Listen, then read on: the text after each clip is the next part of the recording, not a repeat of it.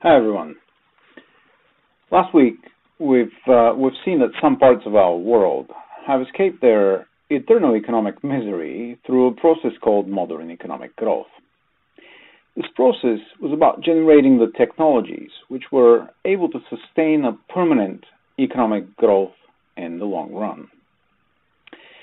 However, what we did not answer were a few key questions which we will discuss in turn in this week's videos. First, we know how the world escaped poverty, but we still don't know why the world has remained poor for most of the history. The key to answer here will be to realize that there are two forces at play: technological progress and population growth. And they pull the GDP per capita in the opposite directions. Second, we do know that the takeoff happened in Britain. But why? Why not Europe, the US, China, or Japan? It will be a simple but powerful economic argument that we will employ to arrive at this very interesting question of our economic history. Third, we saw that firms choose technologies to make profits, but there are thousands of technologies out there.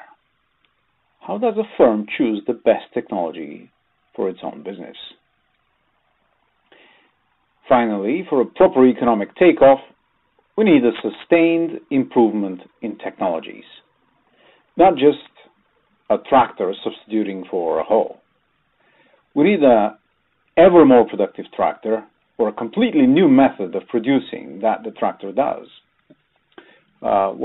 does. So in other words, one-time improvement in the production technology will not cut it. We need more than that to sustain the growth of living standards observed over the last 250 years. This is what we'll be discussing this week. So keep watching.